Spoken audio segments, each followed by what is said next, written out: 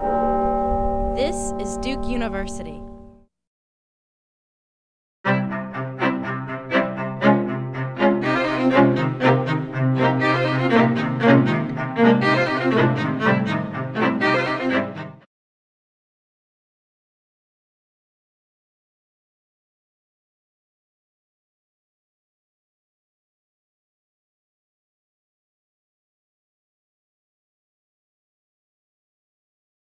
My name is Ikal Angelei. I am the director of Friends of Lake Turkana.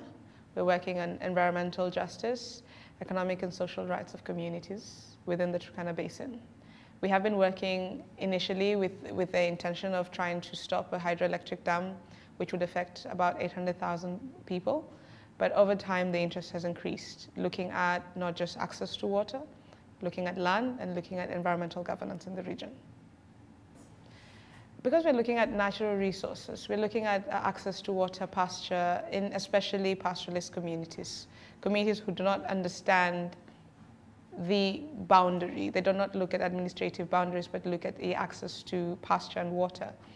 Then we are unable to leave aside the need for water, to leave aside the actual administrative boundaries. So communities cross the borders in search of water and pasture. Access to water and access to pasture does not recognize borders. It just recognizes the need for people to access this water and pasture. We are people fighting for access to this water. There are people who are fighting to survive. At that point, when you're looking for survival, you're not looking at borders. And when you're actually fighting for water, the water crosses the administrative borders. There is no way you can actually start to identify with the border when all you're looking for is the access to the water. When you look at it, human beings, there was no border before colonial times. We were pastoralists moving from one place to another in search of water and pasture. Administrative borders were created, and in the same way they were created, they can be broken down by perceptions, by needs, and by understanding between the communities. This is what we are pushing for, through cultures, through song, through the need, just the needs that bring these people together. We're hoping for not just because we have been pushing for communities to be part of the discussions around natural resource governance, around access to water, around policy formulation.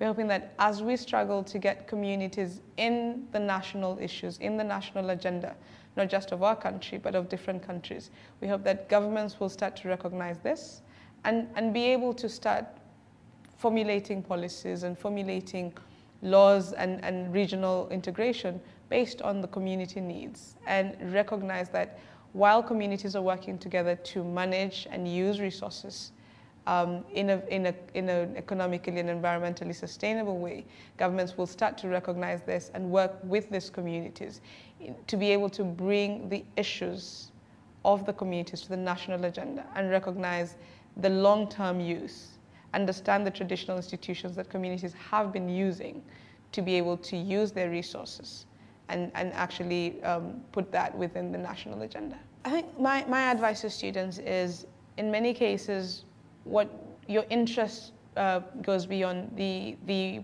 where you were born, your particular area, a home area. And so you should not be afraid of crossing the borders. I think we are a global community, and it's high time that we start to see that and appreciate the diversity that lies within us, and see that as an opportunity for a global world looking at issues beyond your home region.